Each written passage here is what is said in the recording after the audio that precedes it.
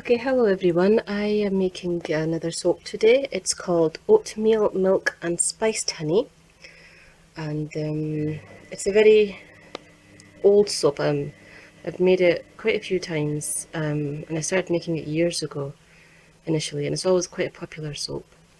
So I'll show you what I'm putting into it. So this is the oats at the side here, and they've been ground up really fine. This is something that's actually a product I buy called Oat Silk. Similar to colloidal oatmeal, it's got a very fine texture. It's used by some people to in whipped body butters, basically, to absorb the greasiness, but I just use it in soap. Excuse me. And over here I've got ground nutmeg powder, I've got ground clove powder, and that is Saigon cinnamon powder.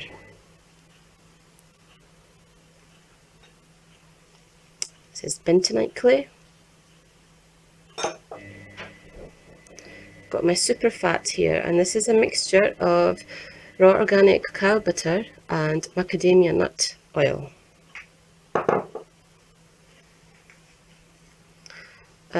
Oops, I'll take this off.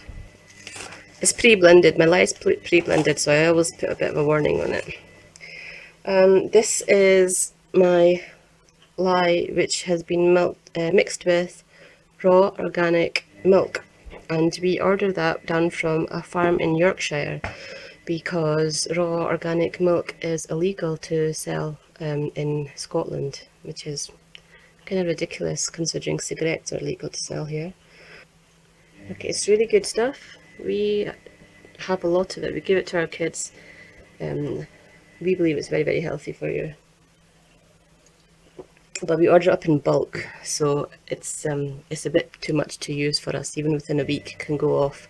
It's because we order up a lot of litres. So what I do is when it's fresh, I just freeze it. So this is I added the lye water to like frozen blocks of this, and that's the way I do. When I'm mixing my milk in, I do it in two ways. I do it with the whole thing, all milk, all the fluid content milk, and I will freeze the milk when I'm doing it that way. Or sometimes what I do is I use water to mix up the lye, enough water so that the lye will dissolve, so at least a 1-to-1 ratio of water to lye, and then the rest of it I just use the rest of the fluid content I will use as milk and add it straight into the oils. And that's so much easier. I use that method quite a lot. So that's about it. Oh, and I'll show you what my fragrance oil is. I'll open it up as well. The fragrance oil is a mixture of lavender, geranium, benzoin, and nutmeg. So it's a very soft, sweet scent. It's got no kind of citrus or mint notes in it to kind of lift it up, so it's a very sweet scent, and I thought it was quite appropriate for something that's like a oatmeal milk and honey soap. Right, and yes, my new blender. I want to introduce you to my new stick blender. My other stick blender gave up the ghost, unfortunately. As you may know, I've opened up a new brand called Miraj, and I've been testing a lot of fragrance oils, and they're so fickle, and a lot of them, even though the manufacturer will write on the site that there's no acceleration, these things accelerate, and it can take you off guard. And my stick blender, I was actually using one of these fragrance oils that was, you know, the manufacturer said it didn't accelerate at all, but it did, and I was taken off guard, and my stick blender was stuck right in the middle. I had to like basically pry it out, and it cracked. And since then it's been on its last legs, and it totally broke last time. So that's me done, and I'm going to start making the soap.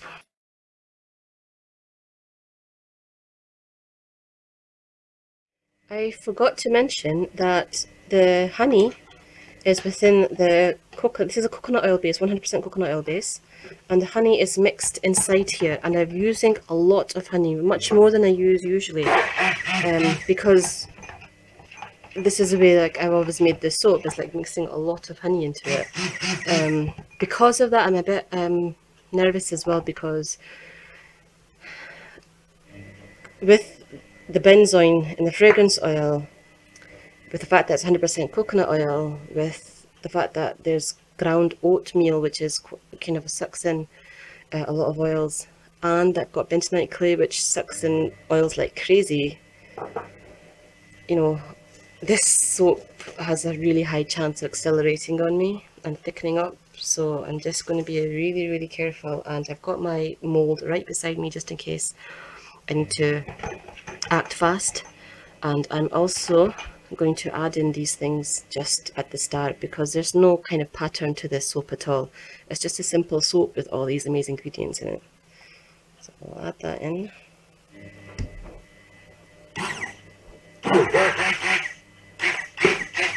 I'm going to add everything at the start apart from the bentonite clay, because once I add this in, it's going to move. I know it's going to move really quick.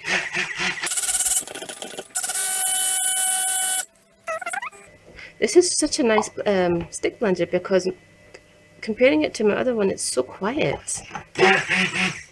Like, my other one was so loud. I want to add in the fragrance oil. I can stick blend as much as I want right now because there's no lye added to it yet. So I'm going to stick blend quite a bit to get all this mixed in.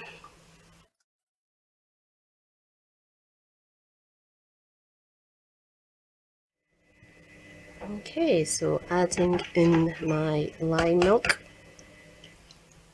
Right, I'm going to give this a bit of a whiz first.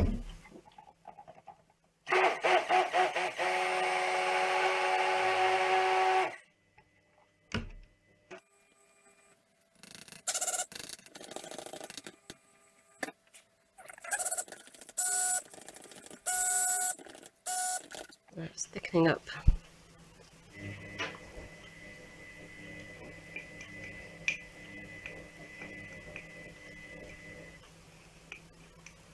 This smells so spicy. Oof.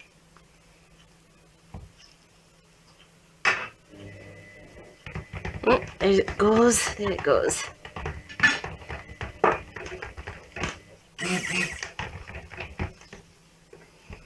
So I'm a bit afraid of adding in that bentonite clay.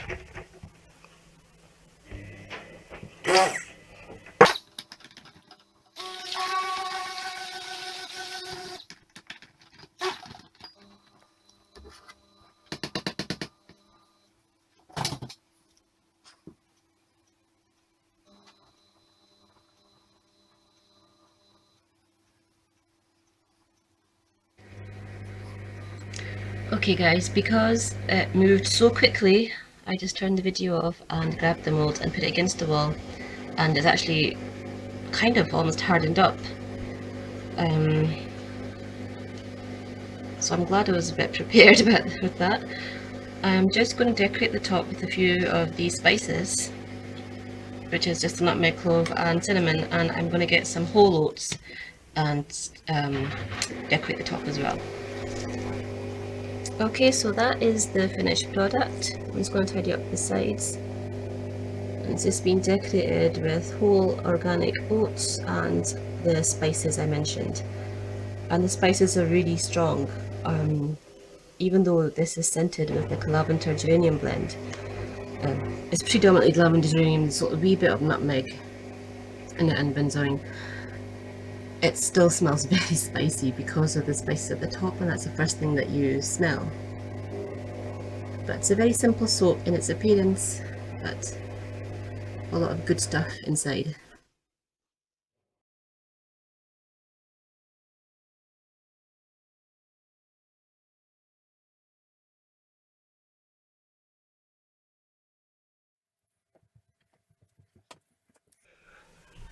Okay, hello everyone. I have just unmolded the oatmeal milk and spiced honey soap, and it's very spicy. I thought I had got it all inside without any kind of problems, but there's a bit of an issue on the side here that I'm going to have to clean up.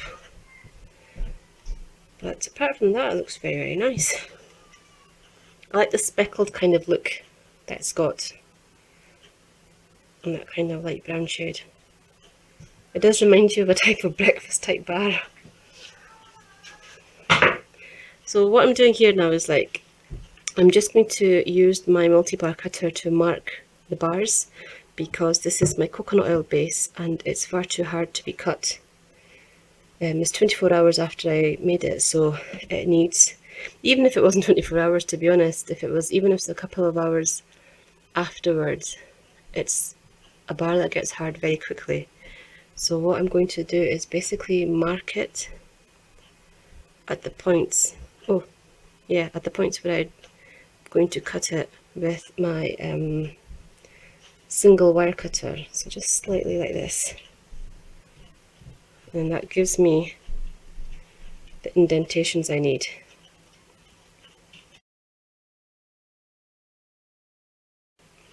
Okay, so I've got my single wire cutter over, and let's see what we've got. So, oops, try to keep it straight. Oh, that's a bit. So look. So not much to see, to be honest. It's just a very simple bar. I'll cut a few of the pieces.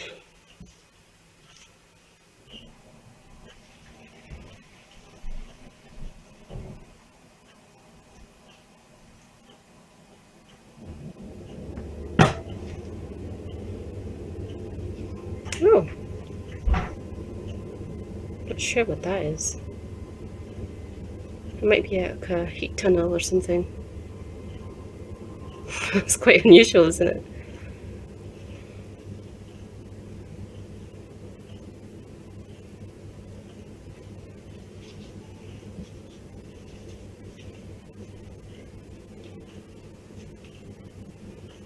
Okay, so I'll cut one more.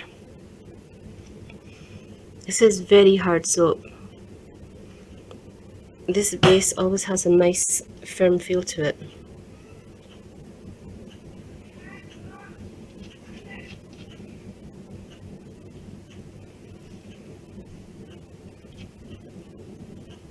I think we do have a bit of a heat tunnel in the middle, which looks quite cool actually. Okay, so I'm just going to cut up the rest of that and give it a bit of a tidy, get my stamp on it, and I'll take some nice pictures for the end.